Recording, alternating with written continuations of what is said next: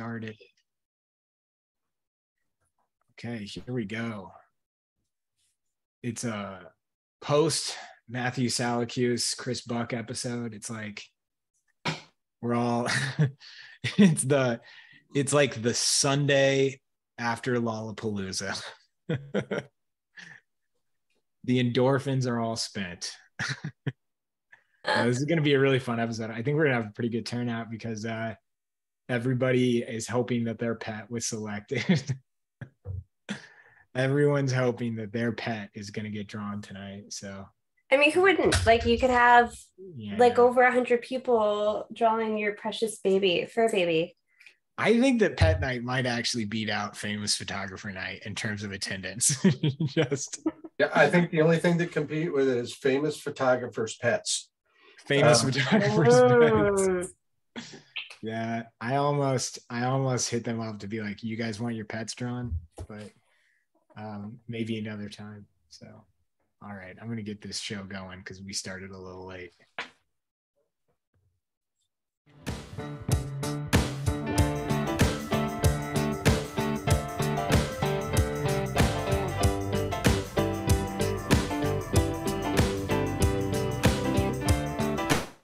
Oh. Illustration, isolation. Do you guys like that new part of the illustration? Yeah, there's like a hint of beatboxing to it. Yep. It's another Thursday night. All right, Timmy, I'm hustling here. I'm almost there. I'm almost there. You're overwhelming me with your joy, Timmy. I was just gonna say, nobody is allowed to be upset that their pet wasn't selected for tonight. Yes, first rule. And Timmy and I already decided that we had so much interest in it that we'll probably be doing it again next week or the week after, one of the two. Yeah, most likely next week. There was so much fun stuff submitted, and thank you all for doing that. Thank you all for being here tonight. We are doing pets, and yeah, compete with that piece of photography right there. Look at that. That's pretty nice. Brookie, right? Yep, that's Brookie, right. The nice one. Oh. This is Timmy's dog that does not bite me. That's part of the trivia. Yep. How many times has my dog Echo attacked John? Only one official. Let me count our ways.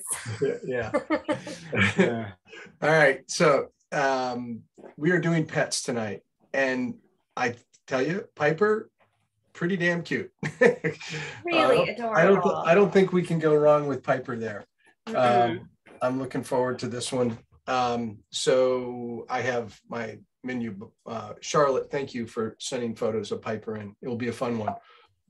Following Piper, and this is the first 20-minute most. The second is Chloe. Corey Gooch submitted. This is a great photograph. I really like the organization of values. A fun one to make a painting or a drawing of. Really nice piece of photography. Interesting point of view, and really nice lighting. Really subtle. I like it very much. Thank you, Corey. And then following that is Nutella. Love the name. Love the name, Xander. This was, I think, the last photograph submitted today. And I kind of waited, and I'm glad I waited. One of the last, it was one of the last few that was submitted, and or at least that I looked at, and I think it's quite terrific. Really well done. Thank you. And then you can do either Nutella or Duke BBQ, I don't know exactly what Duke is. If that is it's a rat. It's a rat. It's a really adorable rat. Yeah. I got some rat trivia too. It is Ratatouille, right? I mean, it is Ratatouille. I mean, it already has the characterization. I love it. He's a Dumbo rat. Yeah. Thank you. Thank you, Elena, for submitting. So in between poses, please post your work to #illustration isolation, And we are going to have a little bit, it's going to look a little bit different tonight when we go through those. We'll see. Don't worry about it. Don't worry. I'm not worried about it now. You can worry about it. Yeah. So everybody, thank you for joining us, and let's go ahead and get drawing. For anybody wondering, I dropped the link to these photos in the chat. So if this is your first time joining us, follow that link. You can grab the photos there. Please post your work throughout the night. John just shared the info, but we'll remind you. We're doing 20-minute poses. So at the end of that, post your work to Instagram using hashtag illustration isolation and add visual arts passage. And just please draw with us. It's really fun. Mm-hmm.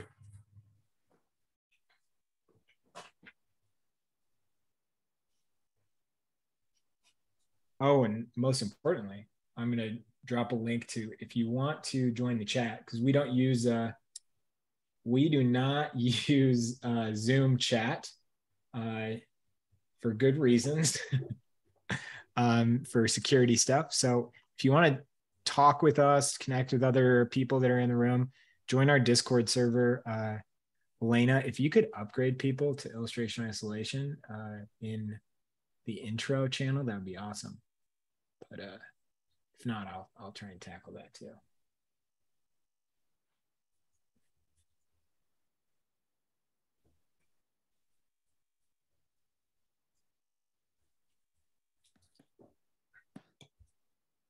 So how's everybody doing? Well, I'm hanging. Let's put it that way. All right. Yeah. Doing all right. Good, Bill. Bill, you've been running across, doing your best impersonation of Forrest Gump, running across North Carolina. I have been, you know what? I've been thinking about Forrest Gump, and I'm thinking there's no way I would ever run across the country like that. But I'm getting to the point now. I need a new pair of shoes. I'm realizing. Oh yeah, that's always big to recognize. Like they say it's like every 300 miles, but that goes by really fast. I don't know. It's really fast. It's just when you run, you, at least on dirt and different things, you really start to be sensitive to how the surface that you're running on reacts to your foot and how your foot reacts to the surface. And, I could tell they repaved a section of a trail just because it felt different. But do you run with your eyes closed? I was just gonna ask if I'm just imagining a bunch of deep footprints in wet concrete. Yes, it's a very Zen kind of running, I met this guy years ago, and it's when I was doing a lot of running, and I realized he had not been running all that long, but he was telling me what I needed to be doing. and so I'm listening to this guy, and he tells me he's showing me the toe shoes, and he said, "Oh, this is it. Everybody's using these to run in." And I'm like, I'm running races like every weekend, and I never seen anybody running these shoes. And he gets really, really kind of aggressive about it. And I finally said, so tell me, what's your schedule running like each week? He goes, well, I'm running four days a week now, and I'm up to about 12 miles a week. And I just said, okay, done. It's enough of a talk. I don't need you to be telling me what to do when you're just learning, when you're just starting to run. Like, how many miles were you running a week when you were getting explained? Up to 40. I mean, Timmy probably did a lot more than that in school. I did, but that was a really long time ago, and I would never run anything like that again, But you know what, John? Not that much more than 40. I don't know. I mean, I think my like 50 or 60 at the height of it, like the very height of it. The longest training I ever did, 4 marathons. I only ran the first marathon I only ran 18 miles before, and on my long day. But so I did 3 days, so 24 and what's 24 and 18. Yeah, that was 6 extra miles. How'd that go? Yeah, that, what is that, 42 or 52? Yeah, I guess I did run over 40 miles. I'm running about 20 miles a week. That's awesome, Bill. That's great. A Maybe. lot more than I'm doing now. Yeah. Just because I've got my segments, I'm organizing my segments for tonight. Maybe we could start off with some technique actually on pet night. What's it like drawing an animal versus like a portrait of an animal versus a person? Any differences you might note for people drawing with us? I'm sure people that do it all the time have a lot more to say about it than I would. I kind of look at it pretty much the same, especially these guys. I mean, this is like a portrait, you know. Same thing. I start to identify shape first, try to figure out how it's going to sit on the page. I'm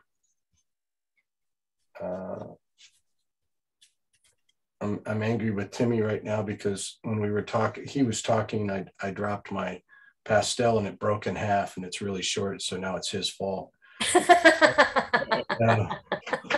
Looking for excuse. I can barely hold on to it. I was just gonna say, John, have you ever, like, this is my level of where the degree to which I want to blame other people for things is like when I stub my toe. Oh yeah.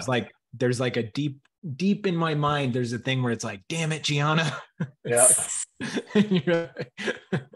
Yeah. Some therapy. Why did you put that table there? Yeah, exactly. And then you realize that you put the table there. Yeah. Elena, thank you for for pushing so hard to get photos. You did a great job. Yeah, I don't, you know, I think drawing just about drawing anything is very much the same. I kind of approach everything in a very, very similar way. You know, we talked about that a lot this morning about the emotional quality that you know, that's how I draw. I mean, it's like, it's not about the mood of it, the mark making. You know, I don't do only measuring. I really do is in my head. I use a lot of angles, but I try to really analyze what I'm looking at and come up with, you know, to come up with my likeness. And for some reason, I've noticed that the type of drawers, you know, I look at very academic drawers that have, you know, whether it's site size or constructive or however they're pursuing, which, you know, can be phenomenal drawers. But, you know, I made a living doing likenesses of people. And to get a likeness of somebody is really an analyzation of what makes that person look like that person. And if you start out with something that's generic, that works for a lot of heads or basic proportions, that type of thing, I never really got, and the people that draw the way that do a great job in drawing that way, I don't see them starting that way. I think that they tend to approach in a very similar way that I do, is like, oh, what really identifies this individual to look this way? Chris Payne, when he starts, he describes it as, I got to do a gesture of the face. I got to get the feel for the gesture of the face. And, you know, that's different for everybody. I hope that makes sense saying it that way. Oh yeah, I think you're dead on. I mean, there's things like natural measuring by my eye that I look at, like with animals, like look at where their shoulders are and where their neck connects, depending upon the animal, like those can sit differently. So I would just look where things connect and where they belong. Like what makes this dog so interesting is like it's got very narrow shoulders, like the ears are wider than the shoulders. Like little things like that make for a better silhouette. Just seeing where, like, I'm still trying to establish the eyes, which are pretty far apart. So like, you know, with a human, typically an eye is like 1 eye width apart. Well, this dog is like 2.5 eye widths apart. So just natural paying attention to where things are lining up always helped me. And then when you get into like pattern fur, I always leave the pattern off initially and just focus on getting the value in, and then you can add the pattern afterwards. That makes a lot of sense. Yeah, but I encourage everybody to try to see the overall proportions and the shape of what you're drawing first. One night I was one of the earlier. I broke another pastel. Oh, my pastel, and then I ran into. Then I ran. Damn it, Timmy. It's Cassandra this time. Damn it, Cassandra. John, you are so welcome. John, actually, somebody asked, like, do you define proportions first or form? Which order? Form secondary. Okay. What I'm trying to do right now is I'm just trying to get a shape. And I can be real obvious with it. And I'll speed it up a little bit here. I'll just go down and put a flat tone over the shape of what I'm about to draw here. But I try to find the overall silhouette and the shape of things first. And then, once you get your shape right and your silhouette right, it's real easy to put everything put all the features in the right place. Couldn't agree more. So you can do a complete drawing with shape and pattern of light and dark, and then leave form out of it, and you'll have a successful drawing. You're always to some extent dealing with pattern of light and dark before you're dealing with form. And a drawing that has the right recognizable pattern of its lights and darks will read faster than a drawing that's well rendered without a good light and dark pattern.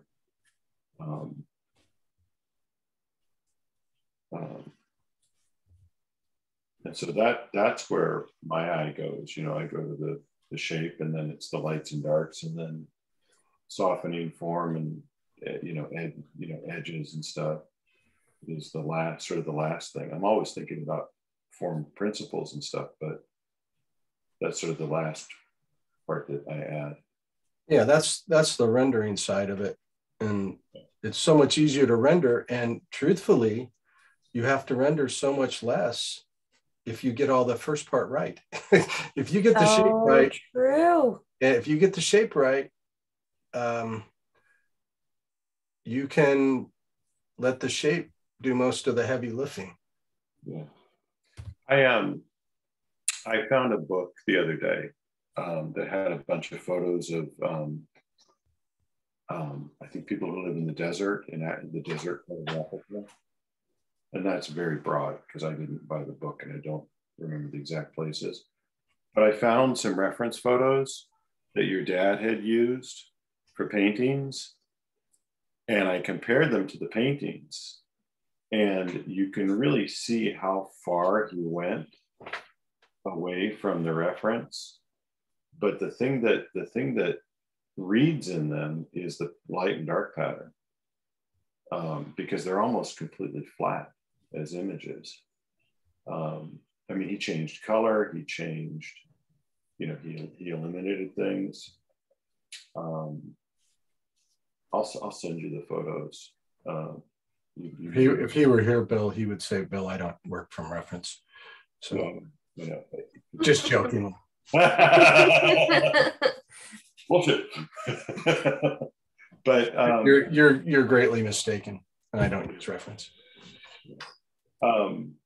But it was cool to see how much they were changed in terms of what he left out, what he put in, the colors. His interpretation of what he was looking at. Yeah. He was pretty good at that. And it had very little. Okay. It had very little to do with form, and almost entirely pattern and shape. I can't even hold on to the pastel I'm drawing with right now. A question from Oscar, which was like, how do you all keep it so symmetric with your work? It's not really a symmetric photo. No. Yeah. Well, mine's off. I mean, I would guess like balance. How do you know? Yeah. Great trick, which this actually does come from the beginnings of a kind of an atelier approach, is think about enveloping. And I'll show you real quick.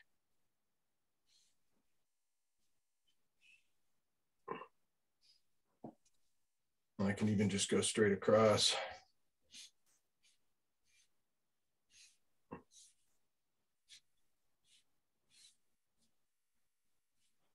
Oops, hit my top of that. But that shape that I drew around my reference, that's probably a lot easier for you to identify. If you want to draw that shape first and, to transfer that shape to give you an idea of what, this is not I'm not going to go very far with this drawing anyway, but if I wanted to, think about this,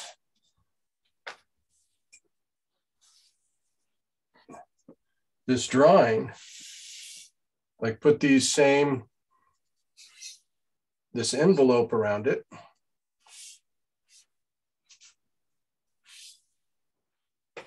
You're coming up with that same shape.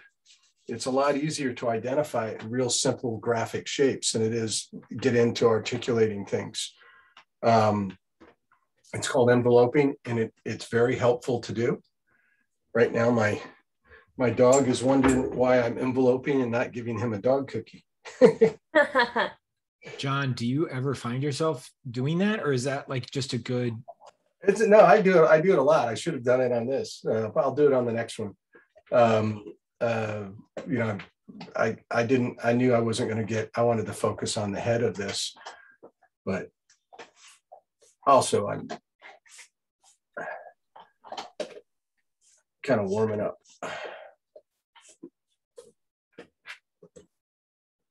Wondering why you're drawing another dog. He's very jealous. Yeah.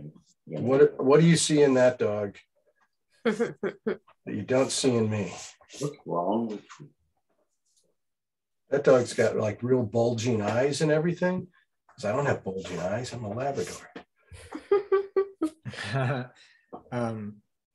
We're coming up on our 5-minute warning for the first pose, everybody. So, I'm so not ready for that. So get ready. I like that. Oh my God, Cassandra, that looks amazing. Oh, thanks. Beautiful, Cassandra. Yeah. I feel like I'm trying to make up for earlier today. I just never got anything like to a point that I was excited earlier. Yeah, this morning was kind of a train wreck for me. Me too. But people in the crowd were doing awesome stuff. Oh, yeah. The only thing I've done well all day is sweat. Here's another question for you, John, or for anybody really. Do you take much liberty to like add something with a portrait like this, as far as like trying to enhance the effect, say to your background or the surroundings, or do you really just focus on your subject? It's interesting that a couple of the drawings we did this morning, it didn't even make sense to me. This is a really obvious dark object on lighter background, right? And so you don't have to work at it very hard because it explains itself with that simple shape design. That's really picture making 101 is this a light thing against a dark thing, or a dark thing against light thing of how it's read and how we see it. And the clarity in this is really easy.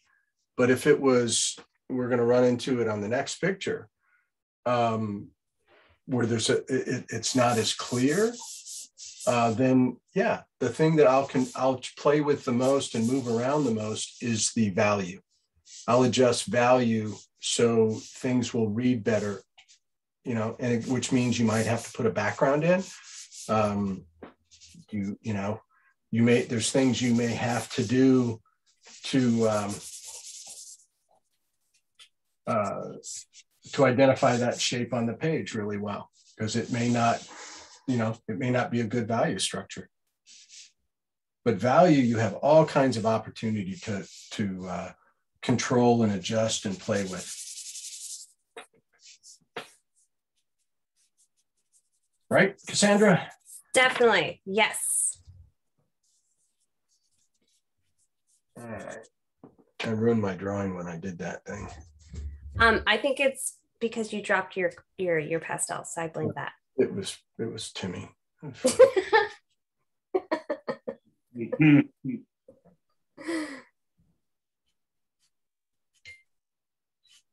Hey, Timmy, are we having trivia tonight?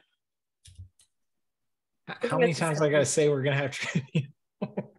Yeah, we're definitely having trivia. I've got some pretty good questions. I've also got some news stories. I'm actually really excited about the news stories because I had I think a very high level person chime in via text.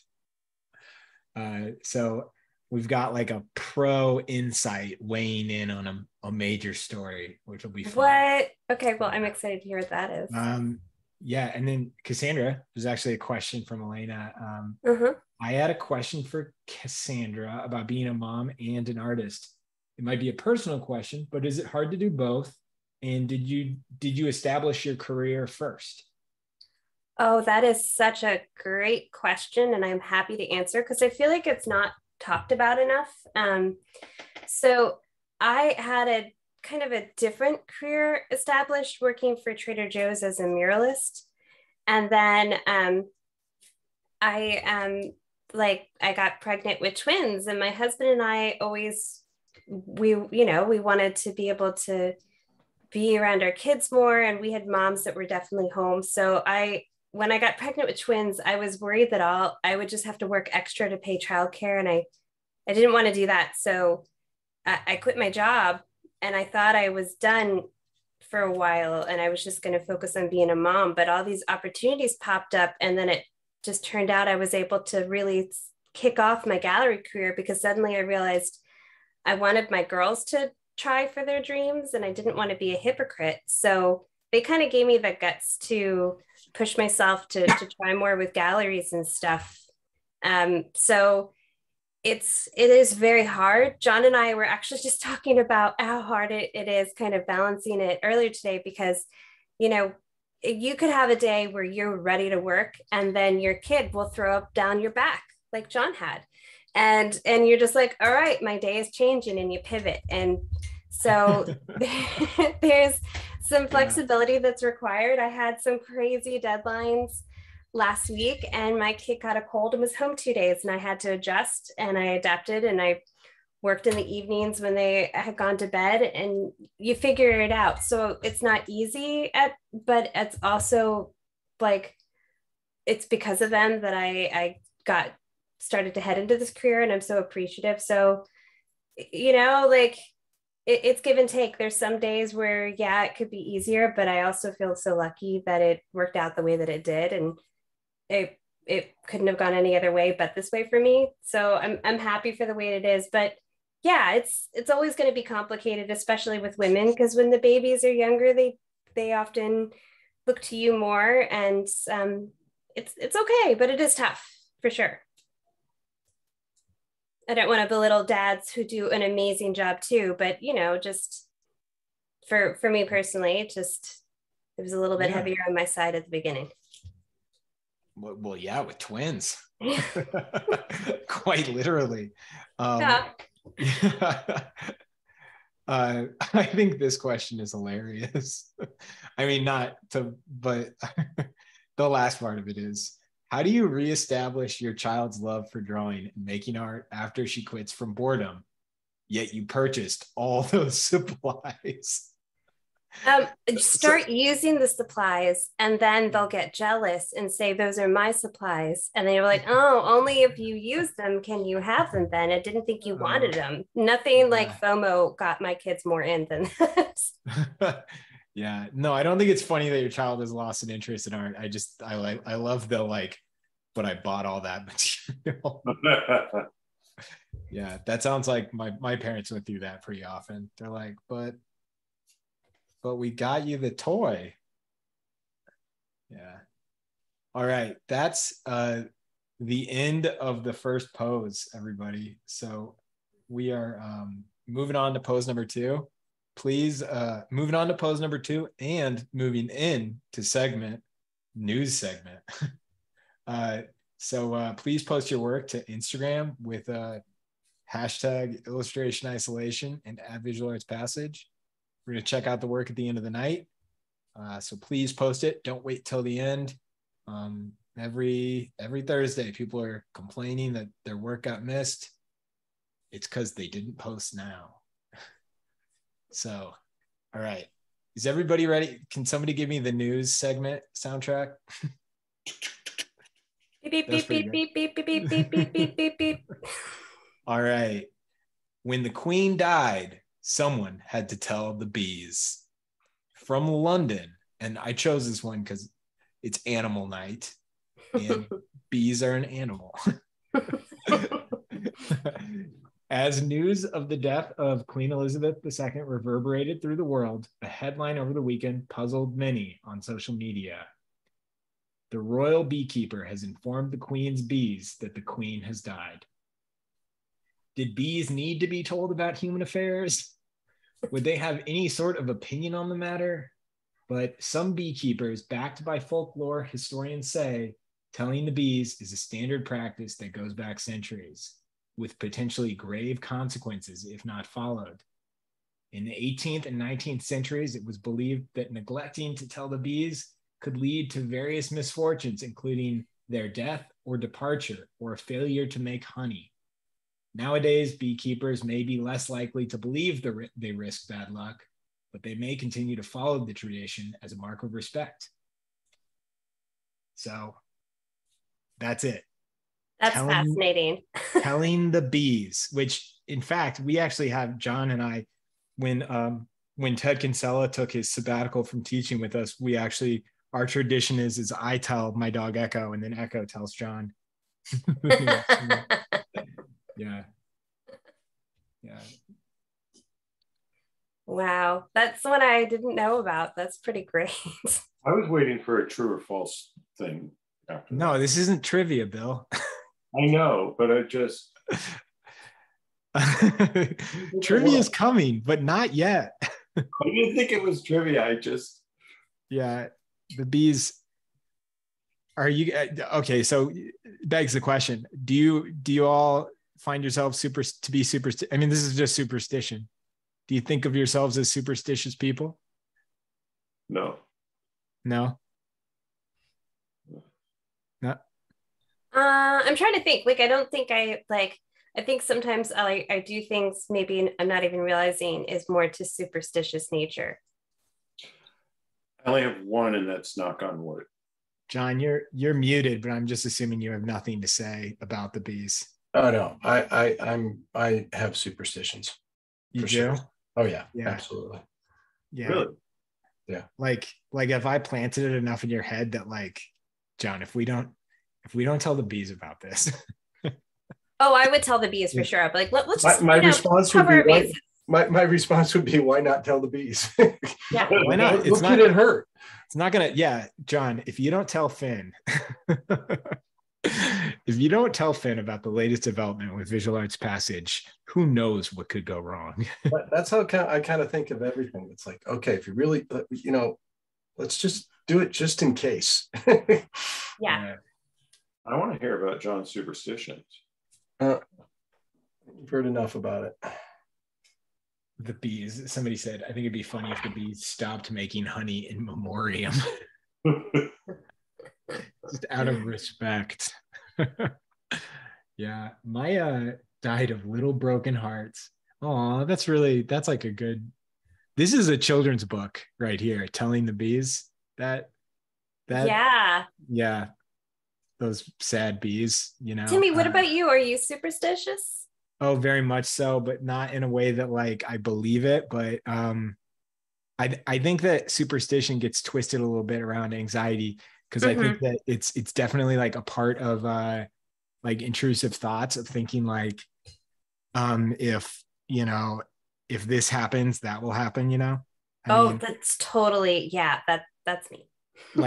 like on disconnected problems, right? Like things that are like have no connection, but just associating. I'm trying to think of like a good example that's, like if the next car to come around the corner is red, like today is gonna be bad. I don't know, like things like that, just and that's like a pretty, I'm trying to think of the term for that, but that's actually like very much connected to anxiety in a lot of ways. So I find that I find myself being superstitious about that. But then like classic superstitions, like the black cat crossing the road. Yeah, that I think that's, yeah, I go in for a classic superstition, like if a black cat crosses in front of my car, like as I'm on the street, that's not a good day.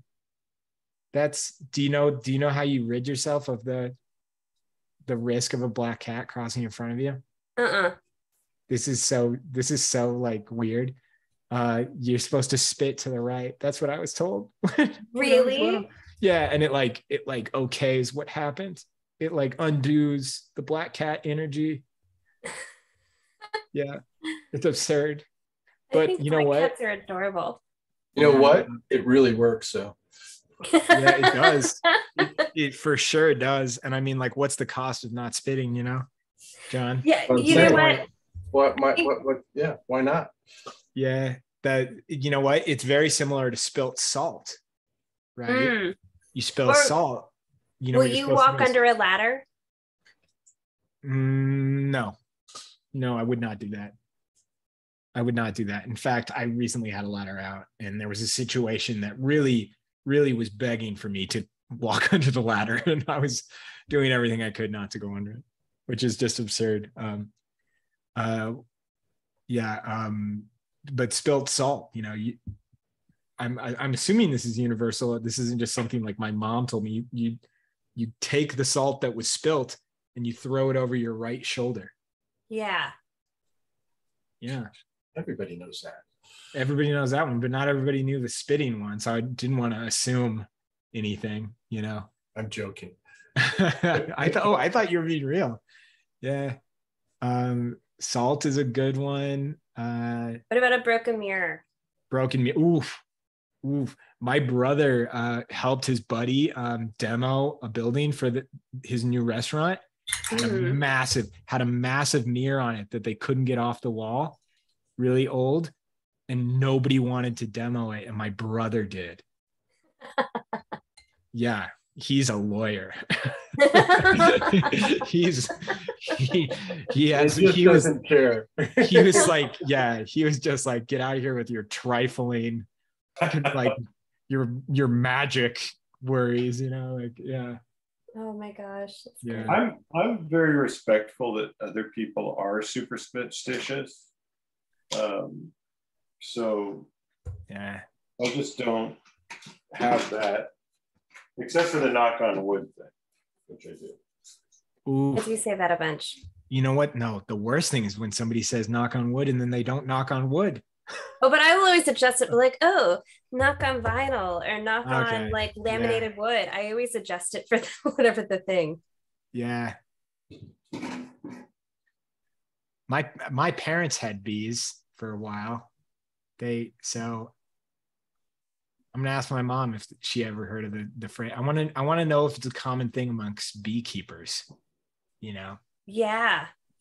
Yeah. My parents did not go about beekeeping the right way though. They got all the gear and everything. And then my dad just found a hive, and he got the queen and then brought it home, and the hive followed him. And just like swore, like they were not happy about it. They had like multiple tries. It was gnarly, I think. My mom was like picturing like a Peter Sellers kind of situation where he's like running home with his like a bee in his hand. It was kind of like that, I think. Like high stepping it. I don't think Winnie the Pooh. there's probably a lot of people. Bees were not like an ecological crisis at the time. We're talking like 1985. So, or not environmental crisis. Sorry, I didn't mean to say ecological. Yeah. Yeah, they're big fans of bees. So yeah. So anyways, tell the bees. All right. News story number 2. Beep beep beep beep beep beep beep. Beep, beep, beep, beep, beep, beep, Yeah. All right. Can tattoos be reproduced in video games without an artist's permission? An Ohio jury will soon decide. All right, here's the story. Can a video game depict an athlete's tattoos without permission from the artist who inked the designs? An Ohio federal judge has just ruled that the tattoos in question are in fact copyrighted, but that it's up to a jury to decide if it was fair use to include them in the popular NBA 2K video game series. This is kind of a long story, but I think it's worth it. The case revolves around 6 tattoos that James Hayden, owner of the Cleveland's Focus Tattoos, created for NBA players Danny Green, LeBron James, and Tristan Thompson. The tattoo artist registered the designs with the U.S. Copyright Office. Oh, he registered them. Yeah, and it was used in a lot of games, from 2K16 all the way to 2K20. Part of this is that, to keep in mind, some of the variables here is that these games include realistic playable avatars of more than 400 players. Let me see here. Going through the designs, which include stars and a lion based on a playing card from a Las Vegas resort, were not original enough to warrant a copyright. That's the claim by the defense. And that even if they were, their reproduction in the game meets the conditions of fair use. The company does not sell tattoos, so their depiction of Hayden's designs did not compete with his business. They also maintain that the tattoos were such an insignificant part of the game, they could be considered de minimis, which is basically means trifling matters. Yeah, so that's the story. That's a fascinating discussion. Yeah. Wow. Do you guys want to lead with your opinions, or do you want me to read Natalie Hall's response? Because I texted her this morning. Those of you who don't know Natalie Hall. Natalie Hall, I want her opinion. Natalie Hall is an absolute beast when it comes to tattoo art. I mean, she's one of those tattoo artists that you have to like book out like years in advance. And so as a busy person, I thought, I'll text her and bother her with this news story. I love it. At 8 a.m. LA time. So, all right. So I sent her the story and I said, what do you think? We're going to weigh in on this and sound like idiots. And I want you to follow up with your opinion. Mm-hmm. So her response is, that's interesting. I suppose context of the video game and tattoos are important. I can understand, honestly, both sides, but I don't know if it would latch on to the industry as a whole. It would probably take artists getting their work copyrighted, as Hayden has, but it would depend on their type of work. So many artists do copy work. So many artists just do copy work and put whatever someone brings, whatever someone brings them on their skin. The example, Tweety Bird, a business logo, while others create original designs. But a lot of those who create original work, including myself, rarely think to copyright it, as I'd never think it would end up in court. It's a very odd position. I myself would probably never bother, but what that person chooses to do with their life after I've tattooed them is none of my business. And this is so much different than someone stealing my work to profit outright. I would understand a copyright to stop other tattoo artists from copying work, but not for benefits from the client. Yeah. What do y'all think? I thought Natalie's response kind of nailed on the head, which is like, it once you get a tattoo, it becomes part of your likeness. Right. I think like, if I agree, I don't think I could have worded it better than her, but that idea of that it is the client who is just wearing, like, it's on his body permanently and he is in the game and it's based on him. So that is a part of his image now. I understand that they copyright the image, but I almost feel like that's so that other tattooists don't steal it. But I do think that that's really complicated when it comes to the person that purchased that tattoo and it's on his body. Yeah. What a fascinating trial. I have a question about that. Let's hear it. Does the video game company, if the player wears, say, Nike shoes, does the video game company pay Nike for the use of their logo in their probably, but he's something he could take on and off. He can't take his tattoo on and off. Well, yeah. That's the thing. See, if they're paying one entity for the use of their intellectual property inside the game, then they're setting a precedent for paying for the use of intellectual property. Well, you're talking about intellectual property, which I don't know that. I think that's the debate is who owns it. Well, the artist owns it. So, like, does the artist own LeBron James's arm now? No. Here's another question. Does the NBA, whenever they air live games on television, do they now owe all of these tattoo artists for the entire NBA? Do they owe them all residuals for the tattoos being on television? That's a great question. Yes. You think that they do? Because that would never happen. Yeah, they do, but it's never gonna. Yeah. I mean, I don't think so, because I disagree on that. Yeah. It's the equivalent of, like, okay, say you did the cover of the New York Times and someone is reading the New York Times and is on TV and it's like a live cast. Like, well, yeah, do they owe the New York Times or the artist for showing that image when it's something that was like being used in its element? Well, yeah, I mean, like I said, it's not I don't think it's a cut and dry answer. It just, if as decorative art in movies and stuff, they pay for the use of that, right. A live I don't know. Is a different thing, I think. I think when you go into tattooing a person's body, that person has full control over their body. I think that, like, so then it's like, is LeBron James not allowed to post photos of himself on Instagram? Right. Because, like, are you saying that he doesn't own photos of his own likeness? He doesn't own the reproduction rights to the images on his body. But it's a ridiculous thing because you can't, they're on his arm. So I think that's kind of, I mean, I would understand if, like, then he took the tattoo and started a business where the logo was the tattoo that's on his arm. Right. Or he's selling t-shirts with that tattoo on it, but it's just him. It's his likeness, Right. Yeah. Yeah. I mean, it's maybe that's something that needs to be discussed. I mean, yeah, I don't know, when you buy a t-shirt and you wear somebody's logo on your shirt, you've already paid, and the person who made that's already been paid. So that's sort of covered. I think it depends on how prominent a thing it is. I don't think it's an enforceable thing or should be enforced. I just think that it's I think it has to do with what other things are they paying for. But yeah, it's, I don't know.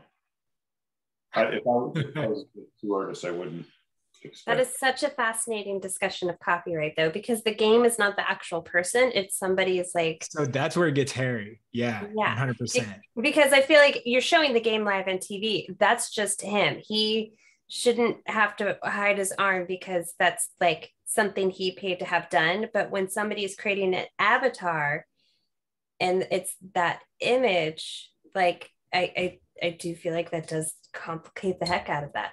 Yeah, that's where I think it gets into it. That's why I asked the question of the Nike logo. I think also the unfortunate part about this, I think, to what you're saying, Bill, is I think that the case that's being brought to the jury is a very weak case from what I've read and looked at, mainly because if you look at the tattoos, which I recommend anybody go look at, they're incredibly unoriginal. Yeah. And one of them is in fact based on another design, which would just be, would just be beautiful irony, as if the tattoo artist got sued by the person. It became like a centipede of lawsuits. Yeah. Absolutely. Yeah. I mean, that's a slippery slope that tattoo artists who do copies of other people's work run the risk of copyright infringement. Yeah. So like any photo of LeBron James, in your opinion, just should not exist unless the tattoo artist, so that to tattoo, like essentially like the world that you're describing, and I'm not saying it's bad, but in a world where you're a tattoo artist, if you tattoo someone famous, you are set for life. You should charge a lot. I mean, it's the legitimate thing. Like you would be. You're going to get paid. And also, if you're famous and you're wearing it, are you having to pay the person because you're showing that image everywhere, even if it's on your body? So then, right? Yeah, it's impossible.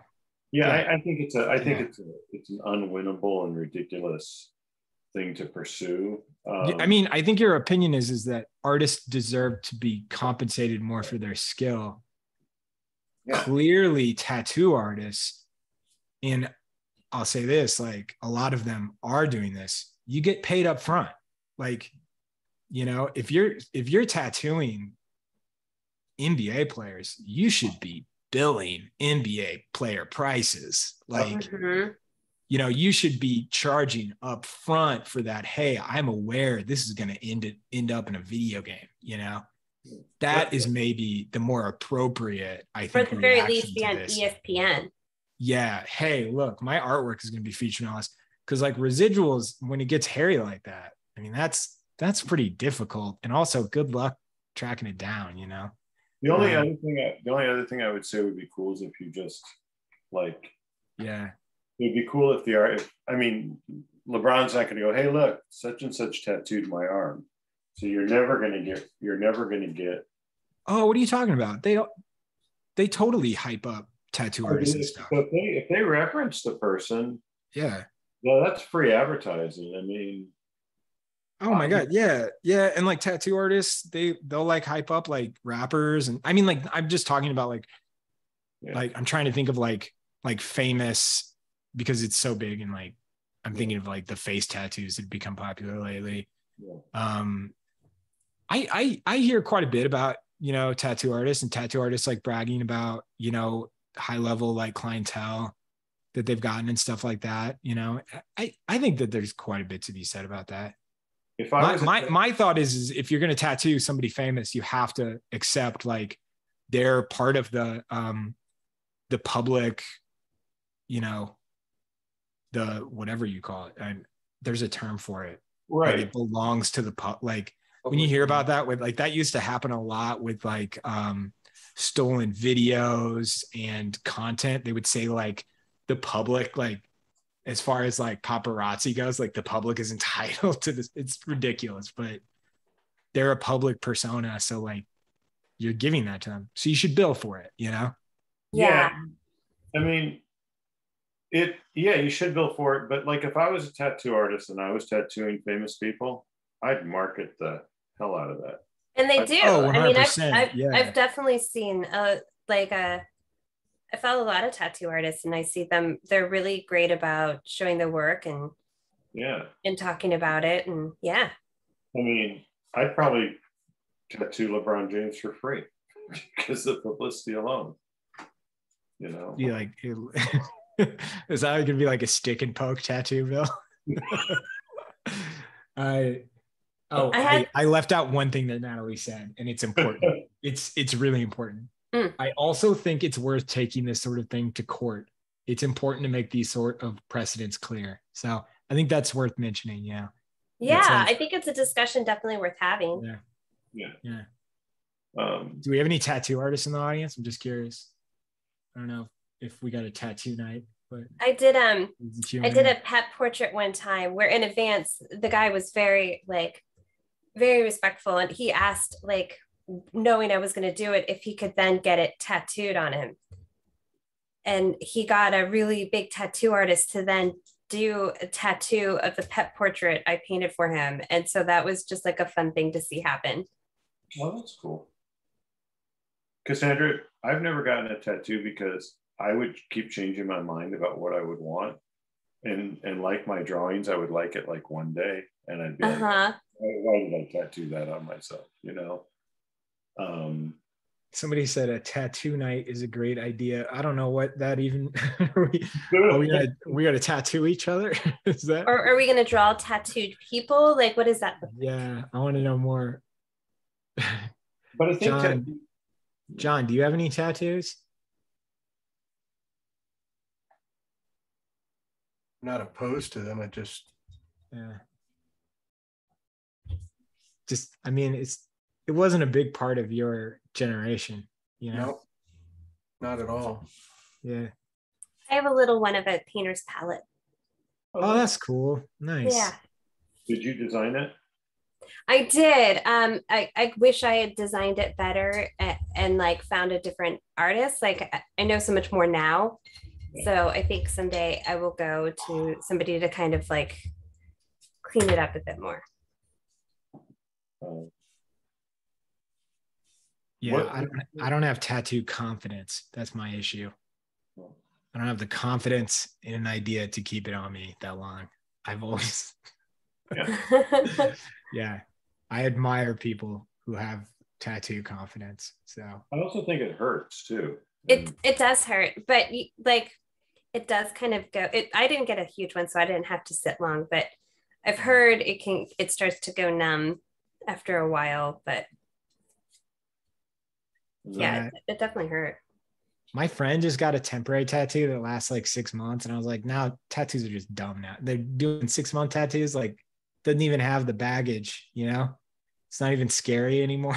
So what do you do for a tattoo that lasts 6 months? I don't even understand how that works. I don't know. I just was kind of like, just get a tat. Like, I was like, come on. It used to be like I remember when I was in grade school. I mean, this is so bad, but people with tattoos, because I went to a Catholic school, I mean, they were pariahs. Like, it was like you're a bad boy if you get a tattoo. Oh, when I got my God. tattoo, I was young. I was like only 3 years out of college, but my grandma immediately sent me an article that people with tattoos are more likely to live lives of crime. Like it was hilarious. And I was like, Grandma, I'm so sorry. It's too late. It's done. Grandma, I'm already an artist. Come on. Yeah. So yeah, how has your life of crime been, Cassandra? Yeah, I'm just so hardcore. Yeah, the painter's palette. Yeah, that's how people know me. So when you're out committing crime, who watches the kids? I found this very nice tattooed fella to watch the kids while I go live my life of crime. Yeah, a lot of people don't know this, but the painter's palette tattoo is actually on your cheek, right? Yeah. It's actually my neck. Yeah. And it's pretty big for a painter's palette.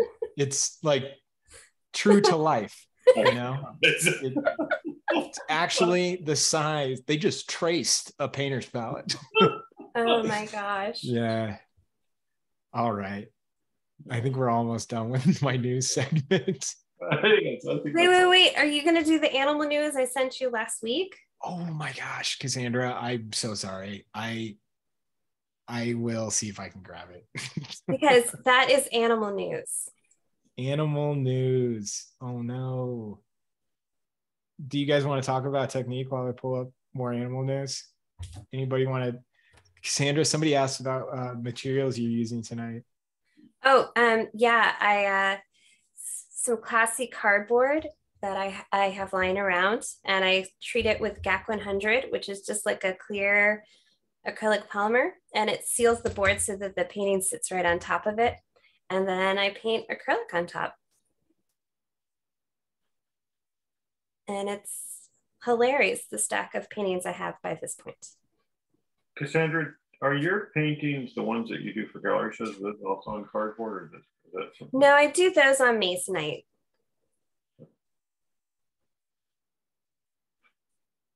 Somebody posted asking about it today, asking on Facebook, asking if there was an artist who did basically turned celebrities into animals, and I almost forwarded it to you. It's not what you do, but I thought you would have gotten a kick out of it. Oh yeah, well, it's really funny because I have this really great idea for my next painting, and it's going to be taking a character that is known and painting it as an animal, like as I see it. I hope the actress is not offended with my interpretation, but I'm highly entertained to start this one.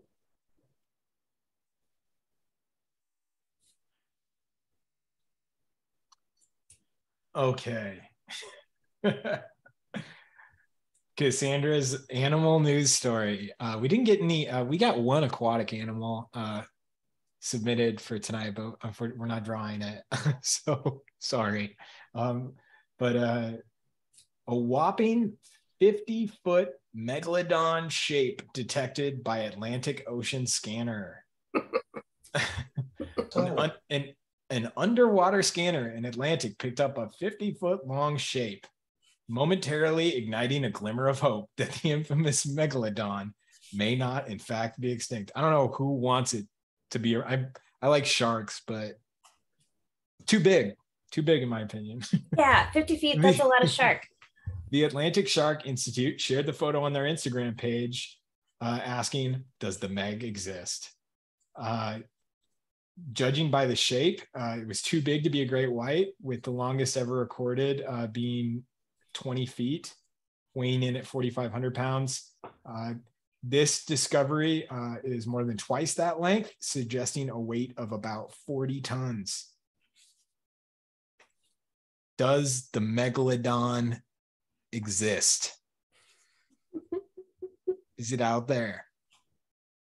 We know what's the thing about the ocean? We know less than 1% of the ocean. Yeah. Yeah. But did you read like they said what it is? Oh, I didn't get that far. Yeah. What is it? It's a school of fish. It's like a school of mackerel that was like that happened to be shaped like a shark. So I love that they got all excited and they took pictures and they were all on a boat being like, "Oh my gosh, could this be a megalodon?" And they got all excited and they looked closer and they're like, "Oh, it's mackerel." For real though, Cassandra, this is why news is having a rough go of it, because that's ridiculous. I know. Well, that's why I thought it was so funny. I was laughing so hard. Oh my God, that's hilarious. I fell for the clickbait. Yeah. I mean, I did too, because I read it, but I like was highly entertained. And I was like, I love that like they pumped it up. Like, could it be a megalodon? No, it's mackerel. They knew what they were doing. Oh, totally. They were like, they buried it. I'm still scrolling and it's still about it's all about megalodon. I haven't gotten to the fish yet.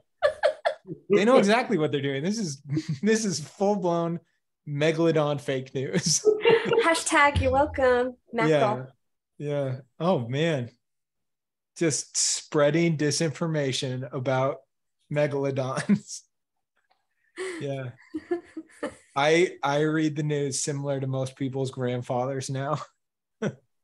Just like I read the headline, the first 3 paragraphs, and then I told like 8 people. You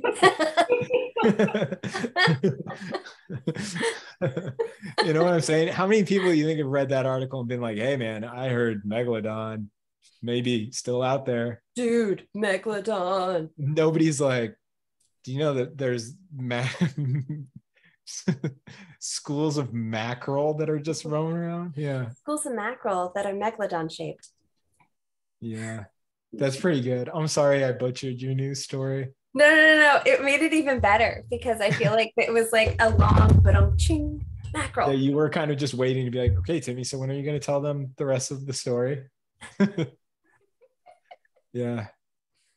That's always my favorite with there was that Matt Damon movie, The Informant, where he's a compulsive liar and he lies about they're like, everybody thought you were an orphan, and he's like, I only told one person I was an orphan, and they told everybody.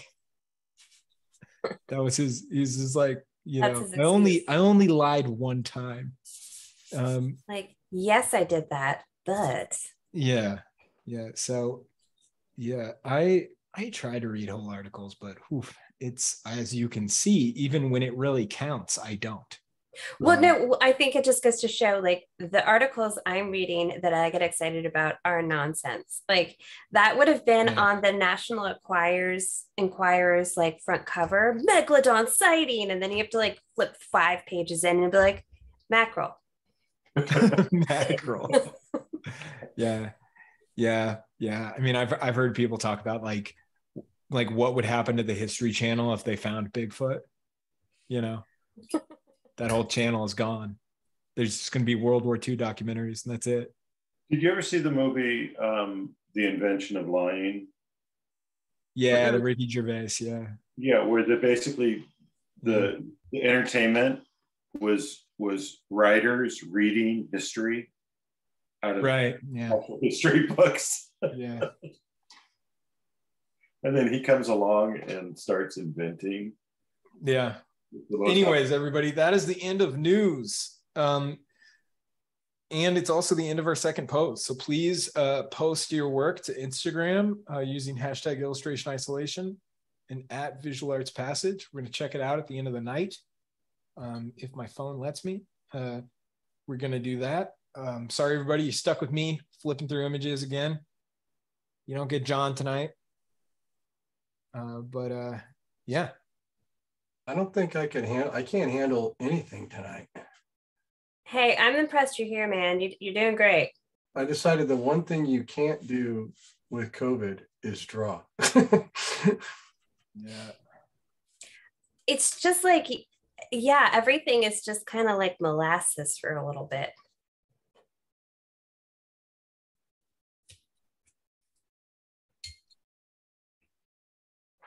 How's everybody? At some point, I want feedback on news. If everybody likes news, we're going to continue it. If nobody likes news, we're going to shut that thing down so fast. Is everybody excited about megalodons? Please tell us. I kind of like news. I really like ridiculous news. I feel like we need that. All right. Well, we'll keep it up. I'm going to try to keep it art focused, but be totally honest, it's hard. It's a lot of reading to find a good art news story that also won't upset everyone.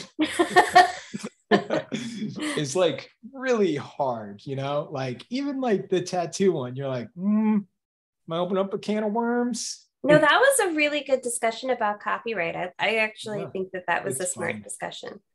It's fun. Well, what I'm giving you is like megalodon fake news, so you're welcome.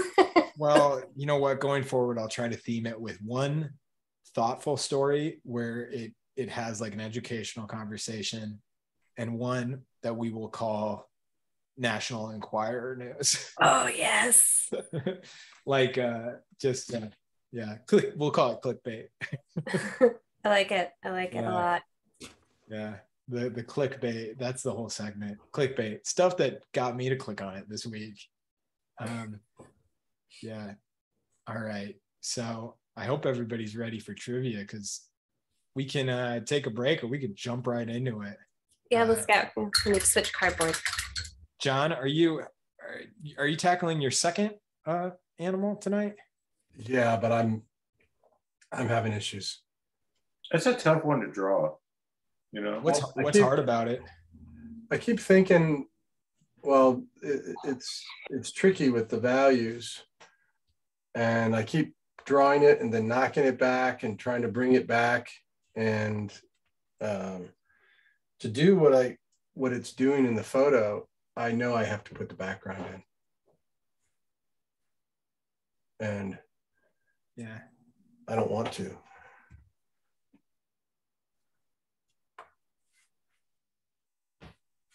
This cat looks pretty evil though. I love it. Our one earlier too had kind of a dark look about it that was delightful. We actually got some questions, and I'm going to dig into them just so we can have a break from me talking. Let me see here. Oh my God, most of the questions are just like about what you do with a black cat. Let's see. Let's see here.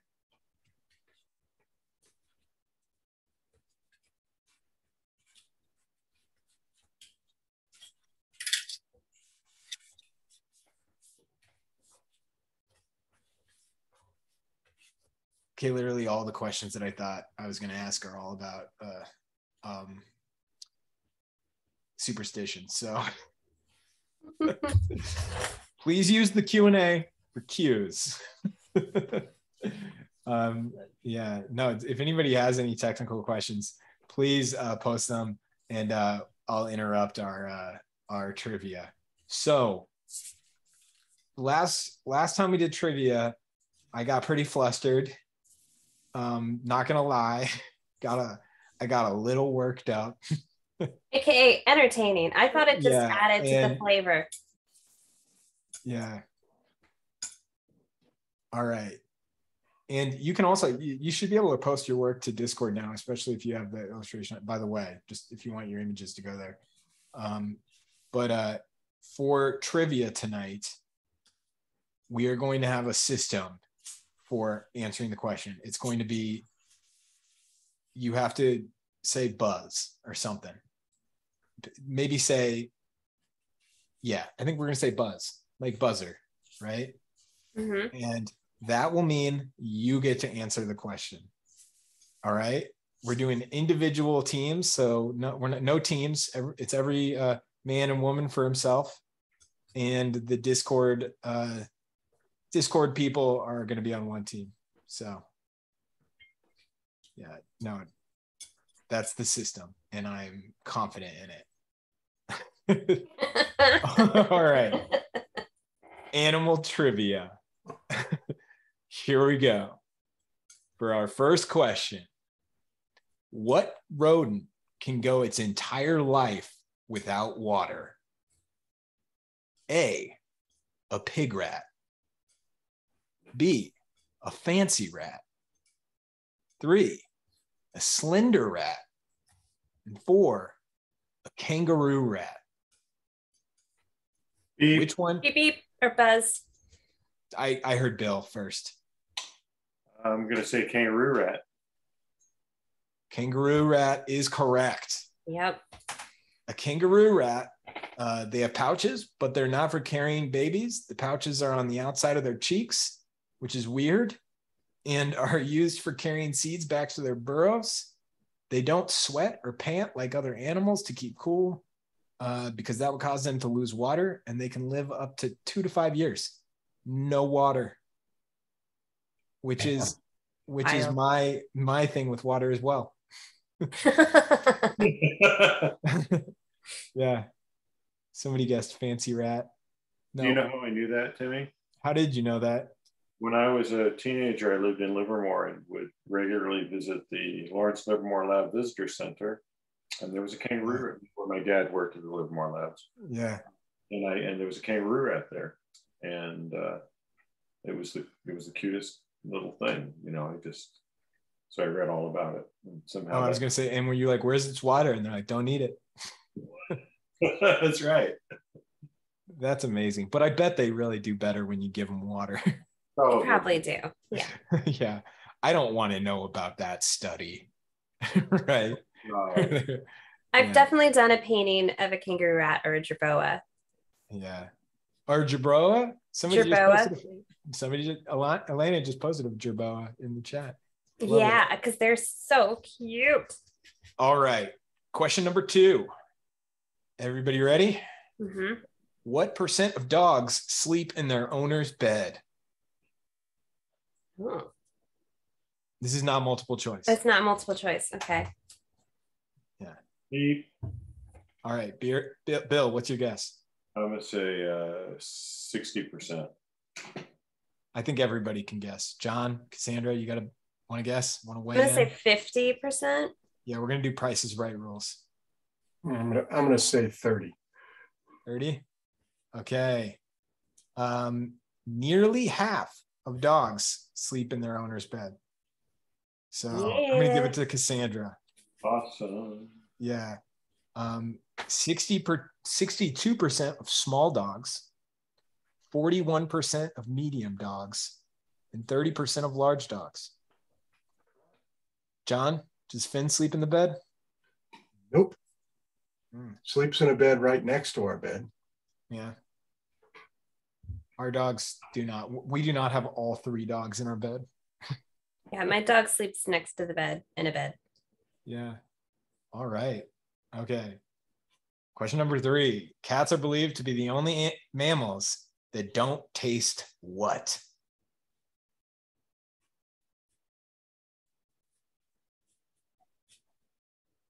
Good. Good.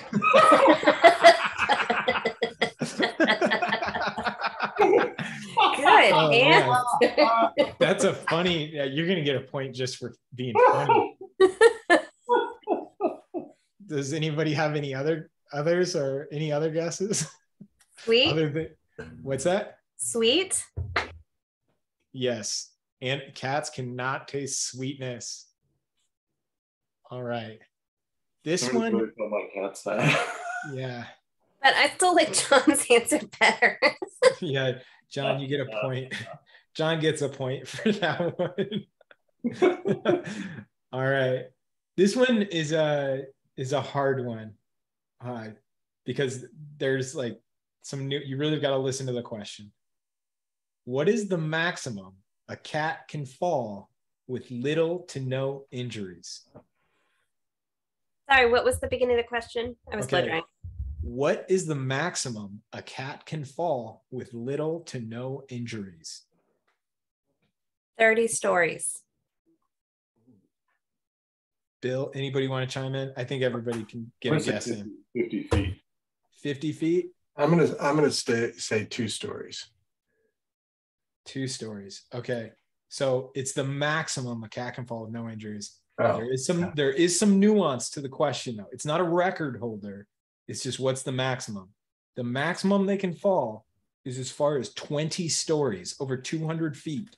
Oh my God. They'll survive with little to no injury. I knew I was close. Now, the nuance to this, though, is there's a lot to do with there is a danger zone below that is actually very dangerous if they fall. So cats that fall between 5 and 9 stories are the most at risk. And this has a lot to do with terminal velocity. Mm-hmm. They observed that after 9 stories, cat reach an equilibrium between the pull of gravity and wind resistance, and they go into cruising speed. As the sensation of velocity declines, they relax and move into flying squirrel mode. They have a relatively large surface area in proportion to their weight as a mammal, thus reducing the force at which they hit the pavement. And in New York City, this happens a lot. And people have described what happens when they, skyscraper cats fall. And people say they bounce, and they'll bounce like 5-6 feet and then just like walk around. They just go back to their business. So that's crazy. Yeah. But that 5 to 9 stories, if you're ever looking for an apartment and you have a cat, you don't want the 5 to 9. Avoid, just be like 10, please. Yeah. Did you ever see like Mark Roper's squirrel obstacle course? Because he kind of goes into the terminal velocity of like animals like cats and squirrels and what they could do. Really? No. Mm-hmm. I've heard a comedian that I really like talk about. Remember when news was just that squirrel that was on the water skiing? He's like, remember that? That was when the news was great. Just like, look at this squirrel hop on a little speedboat. Yeah. Those days are over. All right, this is our last question for trivia night. What manipulative strategy do house-trained cats allegedly use to gain the attention of humans that feral cats do not? Oh, buzz. Let's hear it. Meowing. Yes. Meowing. From, I don't know what website this was from, catnews.net probably. The poem suggests cats may be cashing in on humans' naturally nurturing responses to a baby's cry. Previous studies have shown that cats' embedded cry shares a similar frequency. Yeah, so they cry like babies to get our attention for them. And apparently they say that feral cats kind of meow, but like it's really unusual. and they don't, I don't know. And they were like, but people will click on the story if we say it's like babies. I was serious, yeah. So, John, your drawing is beautiful, by the way. Oh God, it's awful. I love the light on the head. And I keep rubbing it out. I can't concentrate. yeah. The only thing I can do today really well is sweat. And I'm We need you to get like a nice 1980s hair cloth like headband, you know, sweatband. Is this the COVID sweats, John? This is the COVID sweats. Oh man. I got it big time tonight. Ugh. Sorry to hear that.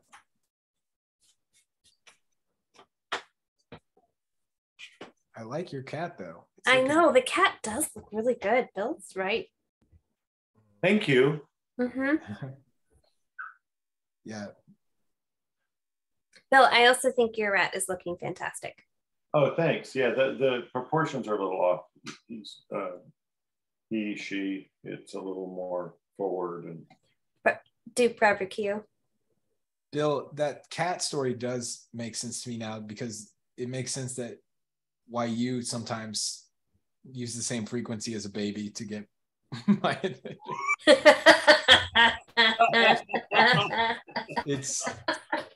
It's super effective. It is funny that there is a bell curve for the baby cry and how it works. You do have to be cute.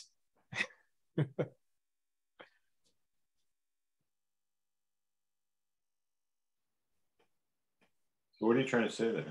Well, no, Bill, it's working great for you. It's great. It's working, right? It's working, man. Yeah. I love the trivia. I actually like the way you do the trivia. This. Oh man, that rat. Oof, looking good. Is it?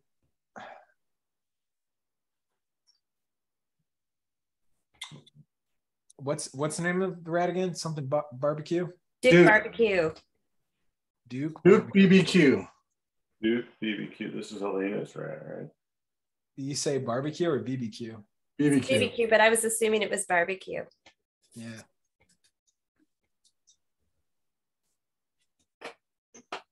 Yeah, Elena says they say barbecue. I'll tell you what, one of the things that's really funny to me, because I've always had dogs, always had a lot. Like I grew up in a household that had like 5 dogs at all times. And our dogs' names always ended in a vowel. And the name was always something that you could yell when they ran away to get them, right? Like you go through a neighborhood and you yell it, and it'd be like a really good name to yell. It couldn't be like, you couldn't like scream princess, you know? Like that's a hard thing, I think, to yell when you're out at like 3 a.m. looking for your lost dog. A lot of artists naming their dogs really long names. I thought that was really interesting. A lot of wild names, some really good ones.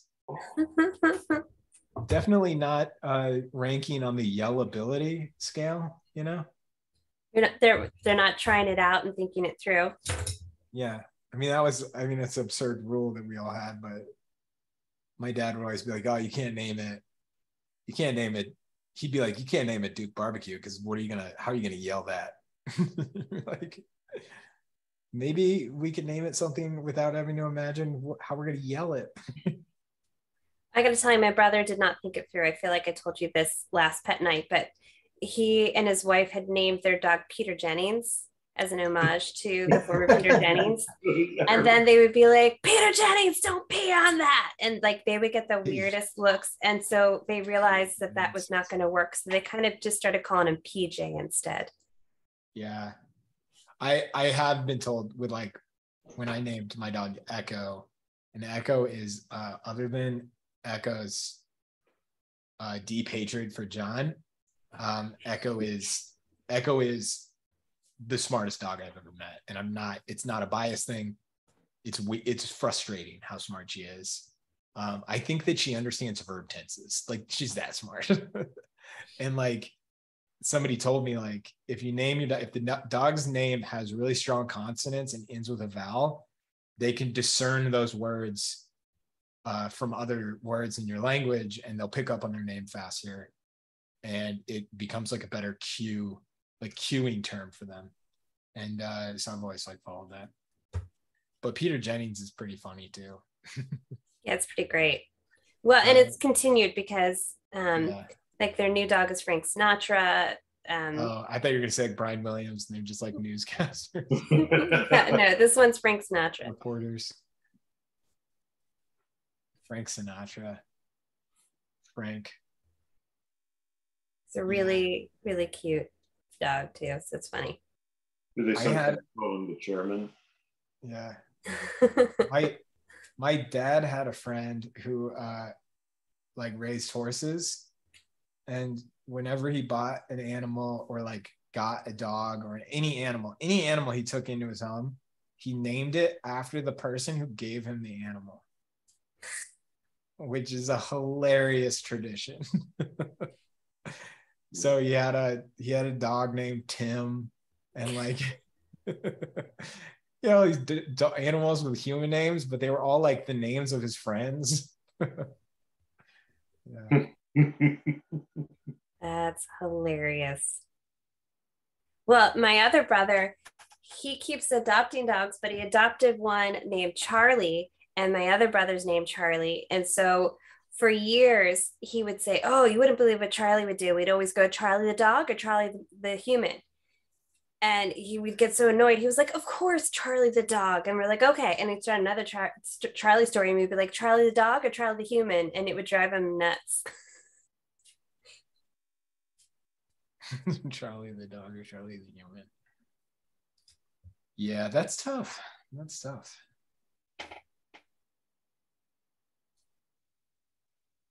Do you guys have strategies for like when you, as you're drawing these animals, like do you exaggerate some of the same features that you would exaggerate for a person, like ears, nose, eyes? Or I thought about that on the first one. I wanted to exaggerate the eyes. It would be the equivalent of drawing like Peter Lorre. You know, what's the girl from Queen's Gambit? It was the kind of the heart-shaped head. Oh, yeah. I can't remember her name, but I'm picturing her face. yeah, we all know who you're talking about. Yep. Yeah. You know, just exaggerating. She has eyes of a manga character. Yeah.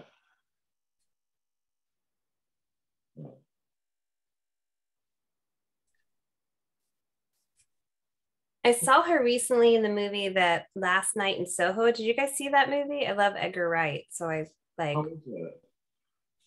Yeah. Wasn't a fan, but Good. did you like it? Well, I really enjoyed like the visuals of it. Okay. Yeah, that's kind of fun. Oh. That's another segment. We do our weekly rec. We do one rec. That's a segment we'll add. That way we don't. That'll be a good one. Would you recommend it? Would you recommend Last Night in Soho? I would. I mean, I enjoyed it. I feel like the first 3/4 was stronger than the last, but I still really found it fascinating, and I loved the mod 60s kind of fun vibe meets like kind of an Alfred Hitchcock thing. Mm. Also, like London 1960s, right? Yeah. Which is like a special, like that's like a whole other type of 1960s in a way. I feel like stylistically or aesthetically, yeah.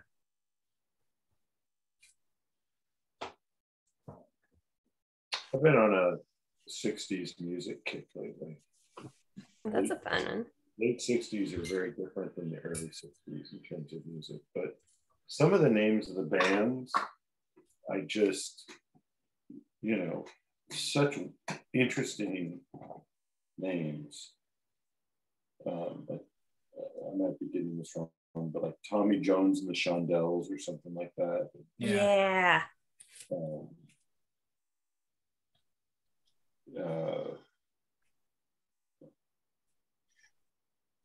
how do you guys feel about bands where it's like,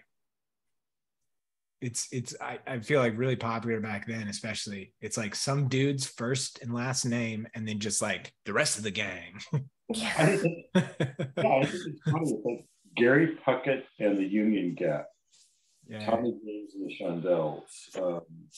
There's a lot of them. Jack White and the Raconteurs. That's like more modern, not really modern, but like more recent. Yeah, John Fred and his Playboy band. Yeah. Diana Ross and the Supremes. Yep. You know, but there was a lot of, that was kind of a thing, you know, for a while. Well, I think it's one thing if the artist was established first and then expanded on the band versus like other people are carrying the weight too, but they don't get the recognition. Yeah. But can you imagine like John Lennon and the Beatles? Right. I bet somebody pitched it, Bill. Paul McCartney would have something to say about that, you know. Yeah. Yoko pitched it. Yeah. She was like, how about we call it Yoko Ono and the Beatles? No. Xander's saying, you mean like Timmy Trebon and the isolationist illustrators? we don't say isolationist, Xander. No. Yeah, exactly. Everything boils down to figuring out how it can be more about me. Yeah. Timmy in the drawers. Yep. All right, I'm gonna give a 10-minute warning for this last one, I think. Yeah, 10 minutes. That long. I gotta draw another 10 minutes. Well, you could switch to the next drawing. I can't. Just keep Yeah, doing it says man. Speed Racer Bill, who's like, oh, I'm just gonna do 6. Huey Lewis in the News. That to me seems like the most insulting one because it just seems like a throwaway. It's like not even a band. It's just the news. Tom Petty and the Heartbreakers, you know. It's just, Springsteen and the E Street Band. yeah. Yeah. I mean, the band in Bob Dylan's band didn't even get a name. They were just the band. Yeah. Even when they broke out on their own, which I thought was really funny. Lyle Lovett and his big band. Yeah.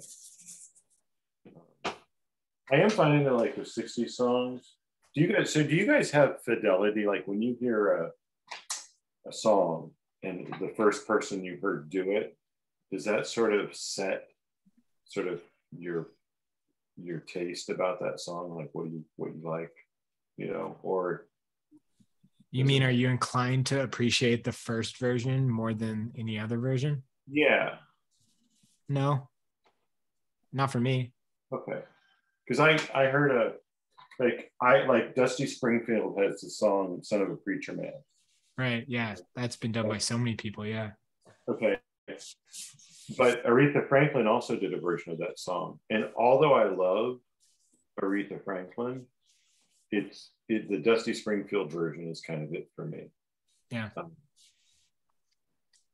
You know, it's really wild. So this is pretty funny. My sister, who was taken into our house when she was much older, from Bosnia, and I grew up with her, and she married a guy at one point. She was married to a guy who was very, very connected in the music industry, and was working with like a major label, and they got to go to the Rock and Roll Hall of Fame induction event or whatever it's called, right? Yeah. And she met Joe Strummer, you know, lead singer of The Clash. Yeah. And Wow. they were talking. I mean, she met a lot of people. And at her table, she was sitting at the same table as Aretha Franklin. Oh my gosh. She has no idea who Aretha Franklin is. This is 20 years ago. This is a long time ago. But they have a brief conversation, and her husband at the time says he's like listening to her talk with Aretha Franklin. He's just like, oh my God, I can't believe this is happening. And then they're ending the conversation, and my sister says, well, Aretha, I wish you the best of luck with your career. Oh my gosh. You're kidding me. And you're just like, she probably was like, what the Or she's tickled, like to be I don't so know. recognizable and someone not know who they are. I don't know. My sister probably still doesn't know. Yeah. So, yep. That's Amy Marcia, my wife, sat next to Pete Townsend for 3 hours and didn't know who he was. Wow. that's pretty good. Did she talk to him? She knew who he was as soon as I said that's Pete Townsend, but she didn't recognize him. I mean, gosh, especially from that era, man. I mean, it wouldn't be that hard to not know what a person looked like. Yeah. You know, I mean, like now it's so easy. You see a person out in the wild, you Google them, them, and I've been in that situation where you're like, I think that's so and so, and everybody gets their phone out and they Google them, and then it becomes this like, yeah, I'm like 90% sure. And then if it is that person, they're sitting over there going like, God damn it, they found me. It's funny you say that, because when I lived in San Francisco, yeah, I would see well-known people all the time. Yeah. Like I'd see Carlos Santana on the street, or Robin Williams, or Danny Glover, or whomever. You're like, oh yeah, Robin Williams came in the comic book shop I used to go into, and right. Danny Glover was on the subway, or the underground, the metro. Robin Williams. Oh yeah, sorry. Go ahead. And so like in Carlos Santana, so like I'm like, oh yeah, that's Carlos Santana, but nobody else is really. He was probably on Haight Street all the time, and so after a while, I think people maybe were just like, oh yeah, there's Santana, like. But you would just. I got used to seeing well-known people in the city. Yeah. Well, that's real common, big city. I mean, you walk down the streets in New York City, you run into people all the time. Every time I've been there. I walked right into the politician, John Kerry, one day. And like he had two security guards. We turned the corner. I literally ran into the guy. And he had two security guards with him. And they both realized real quickly it was totally accidental.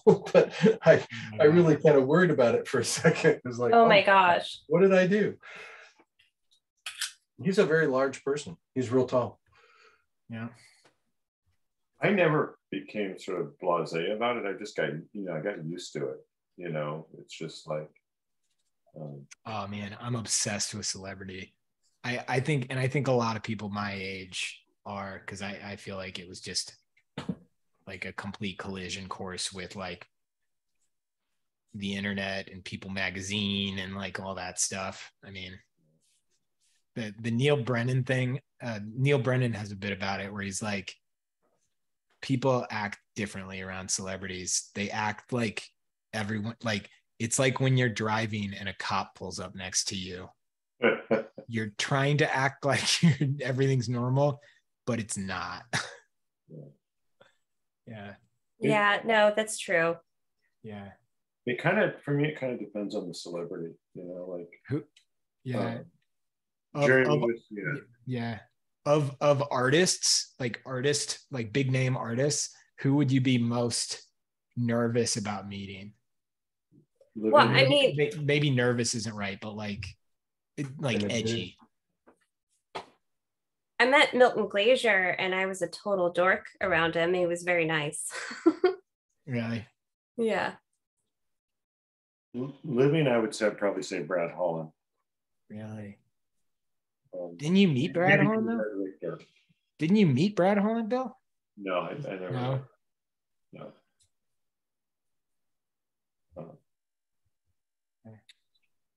Brad's easy to be around. Yeah.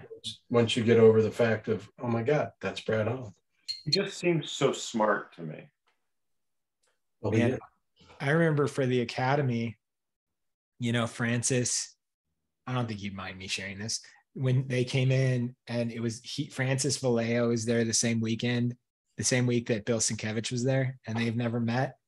And, you know, Francis was really stoked about getting to meet Bill Sienkiewicz. And we do housing for the academy in dorms. Like, they're not like classic dorms. They're like, they're like dorms. Like I try to doll them up for our guest readers, but they're dorms and they're dorms. I'm just going to say what it is.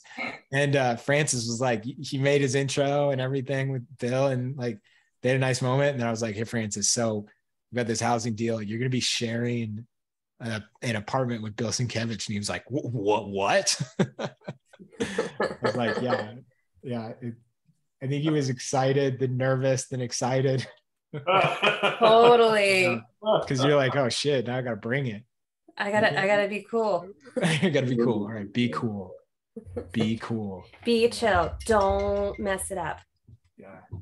Yeah. And what's funny is all these they're always such good sports. They're always like, yeah, like you're like, how's housing? They're always like, it's fun. It reminds me of college. And it's like, it should. Because it is. Yeah, because it is. You're in a dorm. Well, I felt really grateful when I came, because you guys put me up, you put my son up. Yeah. He got to experience it along with me. Yeah. It was just a really positive. I think the person that I would be most intimidated, it would be Gerhard Richter, David Hockney. Those are the guys that I would be intimidated about meeting. Yeah, I can tell. Yeah, Hockney would be up there too. Oh, I remember my first couple of days at Illustration Academy. I was so nervous to talk to all of you because I had seen all your art, and I was just like, just trying to be cool and not mess up. That was just my mantra for the first couple of days.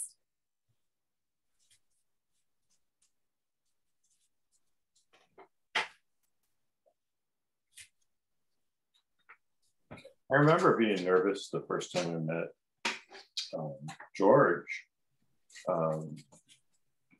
Pratt, but he was just such a normal, nice, down-to-earth guy, and funnier than hell, and just, it totally, that went away very quickly. I think a lot of people, when they first come to the academy, are probably real nervous about meeting Gary Kelly. Yeah. Gary's and Chris Payne and Anita, and Mark, everybody. It was it's such a concentrated experience. Yeah, I was definitely nervous about meeting your dad. So doubt about that. I was nervous about you meeting him too. So sick burn. Oh man, that's so funny. Whenever I've been in a situation to meet a hero, people are always like, just don't act too gushy or desperate or thirsty or whatever. And that's just not built into me. Me neither. I don't do the hard to get. I heard a comedian talk about that. People will say, when you're dating, play hard to get. And he's like, if I play hard to get, I just don't get got. It's nothing happens. People are like, okay. Yeah. We mentioned Ian this morning. Ian, I'm sure, intimidates a lot of people just because of the success he's had. 100%. But he also exudes, he makes you feel. Oh yeah, that's what we were talking about. Very few people I've been around that just make you. He listens to you. He communicates so beautifully, and he makes you feel very welcome. Yeah. He felt really excited to be there, and he does stuff like that all the time. That's what I always like, is when you're with someone and they make you feel like that they wouldn't want to be anywhere else. Like that's like they're feeling. just as happy to hang out with you as you are with them. Yeah, you can kind of pick up when somebody's like, all right, what's next, right? Yeah, I'm ready to check out, but Yeah. you're trying to be polite. You see it happening. Mm-hmm. Yeah. Looking at your phone. Oh my God, I get so insecure if I'm talking to somebody and they look at their phone or their watch. Yeah, and I'm like, oh, okay. Oh, let me let you go. I'm so sorry. I never do that. I do everything I can not to look at my phone or like watch when I'm around people, just because I just am like, nothing communicates I don't want to be here more.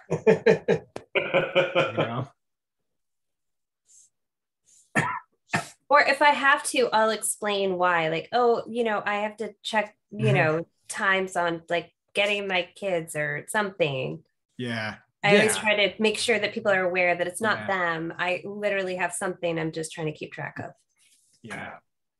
I'm an over explainer though, to the point where they're just like, all right, I got it. We're good. It's okay. You can look at your phone.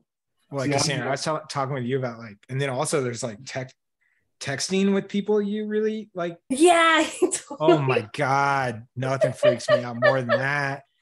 Like texting, especially if the person you're texting is like over the age of, no offense, guys, over the age of like 45 and you grow up with texting. Like, because I feel like most people I know, like the text, like since I was in high school, like if you said okay or yes, and that was it. That was like aggro. That was super aggressive. That was like, leave me alone. Yeah. Really? Yeah. Oh yeah. I don't know any of those rules about. I mean, it just reads different. It's just it's a matter of perspective. And I was like, so if I'm texting somebody that like I really look up to, or that like I just really want their approval, when they do that, I just am like, oh no, I blew it. They're annoyed by me. And they're on the other side just being like, oh, got a text from Timmy. That was nice. Okay. Yes. Yeah. I was like telling you guys earlier today, but I was a super dork last night because I met a lady who like she writes for and works for PBS. And so when she told me, like at first I was like really chill and we were having a nice conversation about it all. And then she told me she works for PBS and I was like, I love PBS. And then I just like took it to the nth degree. And I was like, I mean, Great British Bake Off started with you guys. I know it's on Netflix now, but then like, ooh, can we talk about murder mysteries and the old Edward Gorey opening? And I've been to Edward Gorey's house and we like acted it out and we were like, oh. And I just watched her trying to slowly back away as I was like over enthusiastically an idiot. Yeah. Full on fangirl. Yeah. And it's never over like normal, like cool things. It's just like, oh, can I gush with you about PBS? I'm going to put a pin in this, but everybody start posting your work. We're going to check it out in like 3-4 minutes. So post your work to Instagram, hashtag illustration isolation and add visual arts passage. Start posting now. Instagram changed their user experience. We're not allowed to view it on desktop anymore. So I'm going to do it on my phone. And there's a chance you will all see what Instagram thinks I want to see as my algorithm. Ignore it. Oh gosh, it's terrifying you. I know that's everything. It is terrifying. Instagram doesn't know me, but they think they know me, and it's stupid. It's just gonna be like a bunch of like it's just like bodybuilders, like, to be totally honest. Like So Timmy, when you do a search, do you ever do you have that thing where you see like weird videos that you have no idea why you're seeing those videos on the side? Yeah, it happens with they just I'll do a search and I'll get like the things in the middle are things that are related to things I've searched for or clicked on. But then there's all these like offshoot videos on the side, and I have no idea why. I'm like, it's the weirdest thing. you know? Yeah. So I I know. feel you. I appreciate that. Yeah. So I love that my spam thinks I am a single old lady because I get like senior perks spam email and things like that all the time. yeah. I mostly just get hit with like ads for like greenhouses and stuff, and just like whatever I'm looking for, like, because you search stuff on Facebook Marketplace and then they're like, Yeah, this I've one's apparently I've looked at greenhouse. too many crochet patterns and like baking recipes. Yeah. Now I want to understand the scam because I know everybody that participates in this gets hit with it. It'll say DM this photo to like some, like, at art, like, art gallery collection. Oh yeah, What's up with that? I've meant to it's look into weird more. bots. I don't understand. Yeah, that's what I'm saying. I mean, I know it's a bot. It's just like, I'm like, what? Like, you sing your, I don't understand it. But yeah. So, content farming. Yeah. Yeah, but anyway, we're gonna try this with Jeff the phone. says it hurts my comment him being 15 months old, but I bet you get way cooler junk mail than I do. Yeah. That's all I'd say on that. All right. Let's see. Everybody, let's do this. Okay, I'm going to say this right before we do it. It's been nice drawing out with all of you for the last 180 episodes. Well, actually, I want to say this right now. Everybody, thank you for tuning in tonight. If you want to stick around, this is the end of the show, but if you want to stick around, we are going to look at everybody's artwork. One thing I want to add before we start looking at the artwork, we are currently enrolling for the fall semester. It starts October 8th. If you use discount code DRAWMORE, you can save $50 on your first class. Pretty incredible lineup of instructors coming on. We've got Keith Knight, who is a cartoonist and is also the co-creator of Hulu's Woke. Tara Whitlatch, who's a creature designer, famously known for designing Jar Jar Binks and many other Star Wars. Yeah, creature designer extraordinaire. Yeah. Grace Liu, another incredible creature designer. And Gil Ashby, comic book artist with DC Comics. And Sam Hogg, another character creature designer. Sam's worked with Blizzard on the Diablo games, just an incredible artist. So check it out, go to the website. Let us know if you have any questions. We are expecting classes to sell out this semester. And so thanks for tuning in. If you want to check out the artwork, we're going to start streaming now. Oh my God. All right. Here so just good. be cool. Just be cool. Just be cool. Just be cool. All right.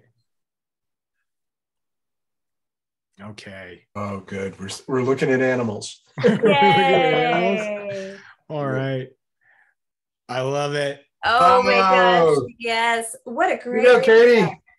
That's awesome. Love it. Great. That's Oh, good. yes. How's this looking for you guys? Everybody looks Great. looking good? Mhm. We weren't able to test it before the stream, so this is good. That's terrific. Way to go, Corey. That's I fun. love that. That's That's fun. beautiful. Oh, Corey. Oh man, this is great. Ooh, great job.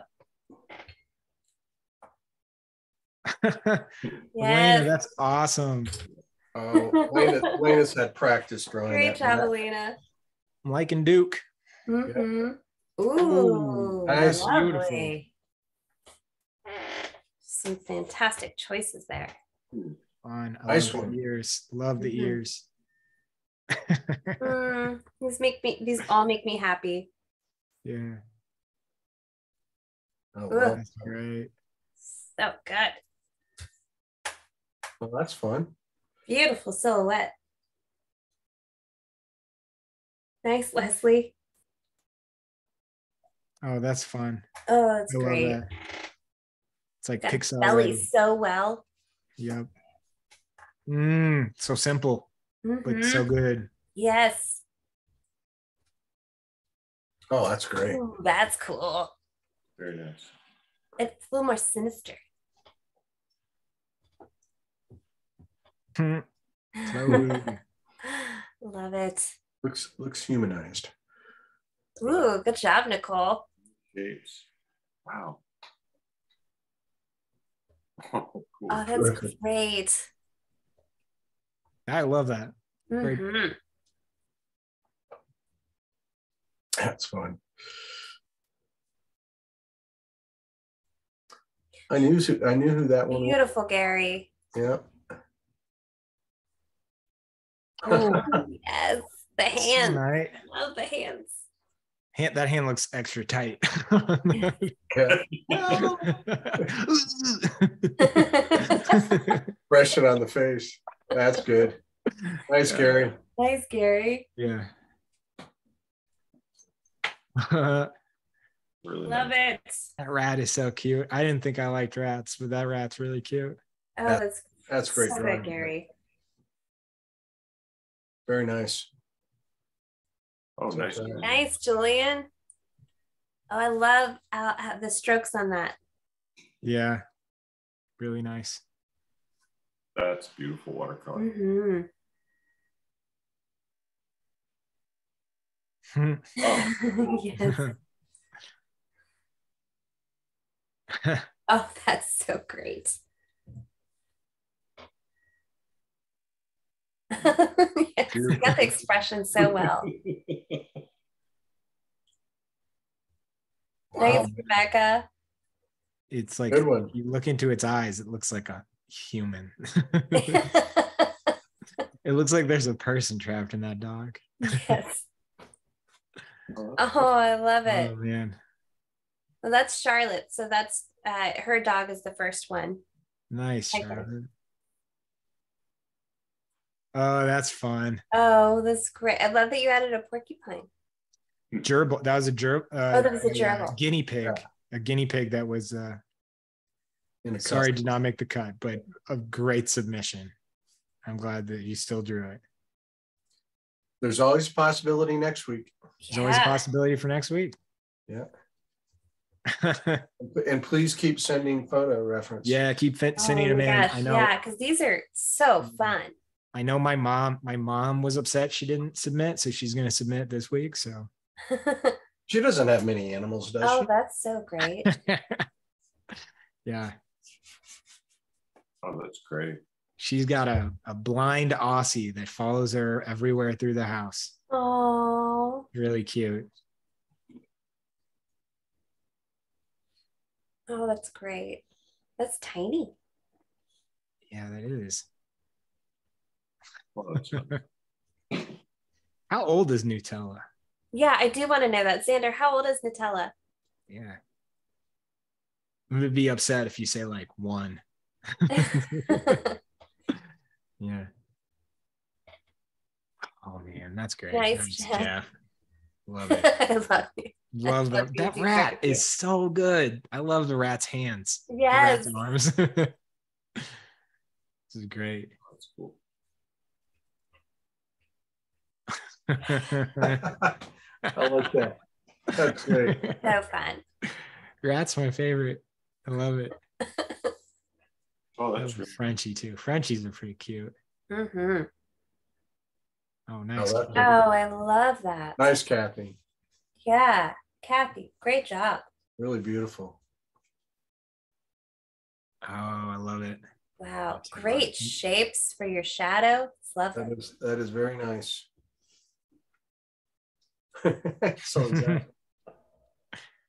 Ooh, Dang, AJ, Very nice. that's that's so good. That So looks good. like, yeah, that's very dramatic. I love it. Yes. King cat. Yeah. That it looks like it's out of a movie. It does. You know, like the like Felicity. Apocalypse Now or something, but with a cat. Really, Great job, yeah, Felicity. Oh, Felicity, that's awesome. yeah, that is fun. Yep. Oh, yes. Oh my gosh, Jeff. Oh, nice. Good job.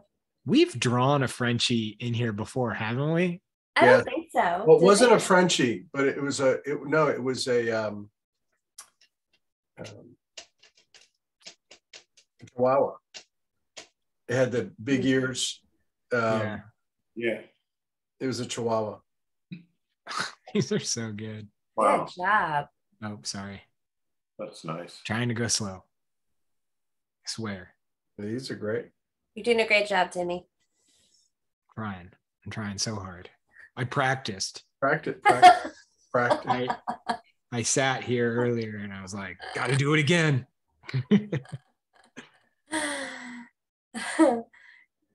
These are Oh, wonderful. I like that. That's very fresh. It's a fun piece. Mhm. Oh, that's Fun. so fun, Marcy. Gosh, I love it. Spaghetti and sauerkraut. Oh, nice shape. Yeah, really nice. Nutella.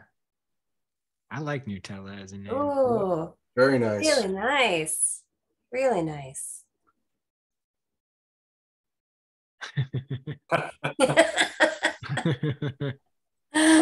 Yeah. How many does he do? It's wild. He does like 7 or 8 every week. It Oh, blows man. my mind. It's like Bat Dog here. Love it. Court's kitten art with the dog tonight. Treats, That's fun. please. Oh, that's great. Yes. Cool pets. I love it. I love that you did that.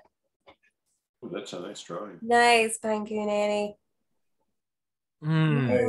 Ooh, Doesn't that cat look sad? that's cool. That's so cool. It looks like it's delivering bad news.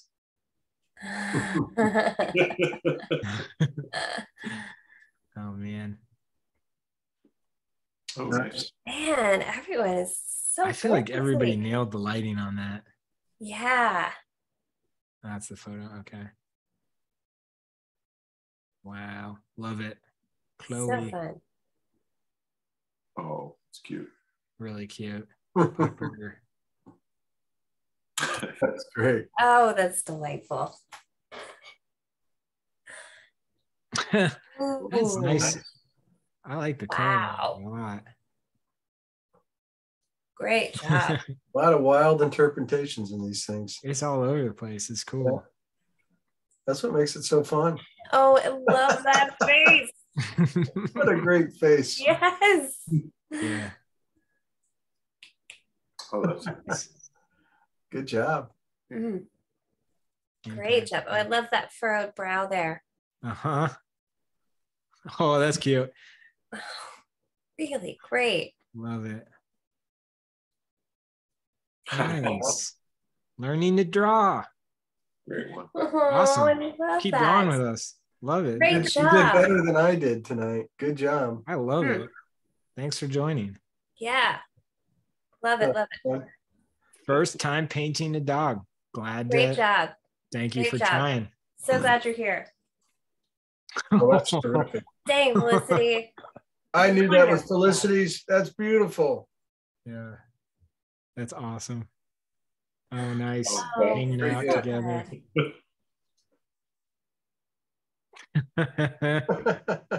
These all just make me smile.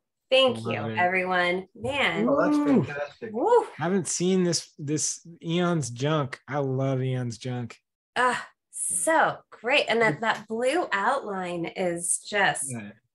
Terrific. primo. Eon's junk. Keep drawing with us. You disappear for a long time sometimes. Yeah, we miss you. We notice. That's beautiful. That's awesome. Ooh, That's awesome. That's Marcy. Love the And I shape can't of help that you head. but want to read what's behind the dog at the same time. Oh yeah. This is great. Oh, that is adorable. Yes.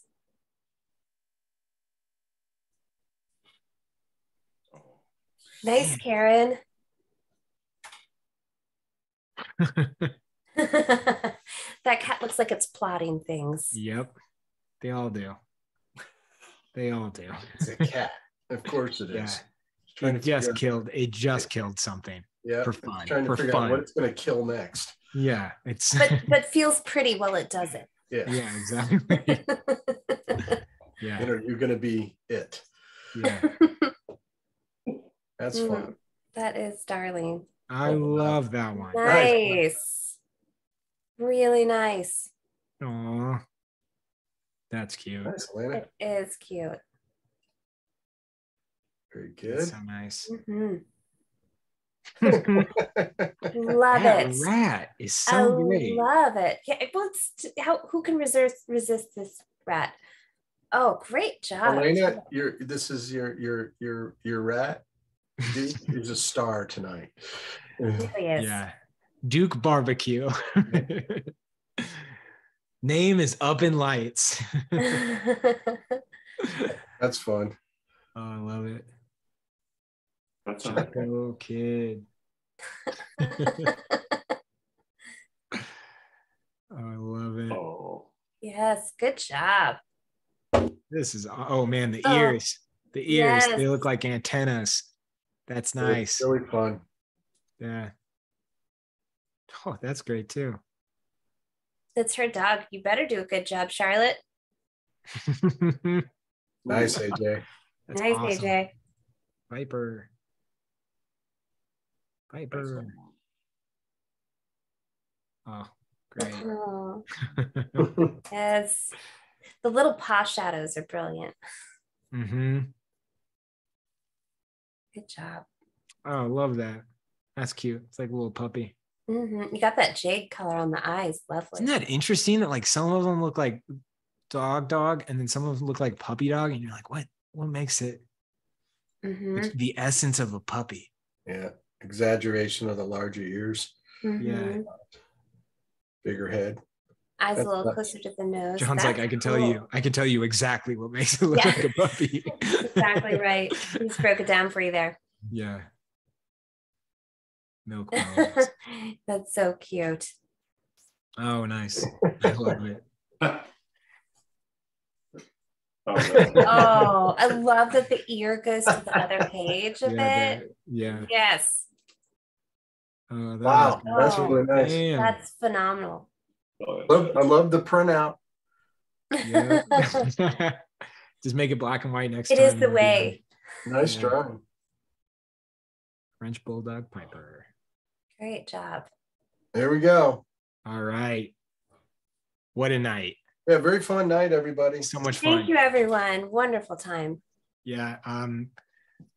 Please join our Discord server if you haven't already. You can chat, post your artwork during the week, and also it is where we will be collecting more photos. You can also like message it to, just get it to us however you want. Get your photos to us, and we're gonna do Pet Week again next week. I think that's the plan. So thank you all for tuning in. That was great. Had so Really much fun. night. Thank you, everybody. Thank you, Thank Cassandra. you, Thank everyone. you, Bill. Thanks, John. Thank you, Timmy. Enroll for fall semester. Do it. Don't sleep on it. Yeah. Yeah. If you're I not think- if you're not sure about it, this is what I rec. Message anyone who has taken our classes and ask them about it. Highly recommend it. That's a good thing. Yeah. Serious. Guarantee it. If you're unsure about it, message someone in the join our Discord server, message somebody that's been in a class with us, and they will tell you what's up. And you won't have to talk with me. So yeah. But thank you everybody for joining.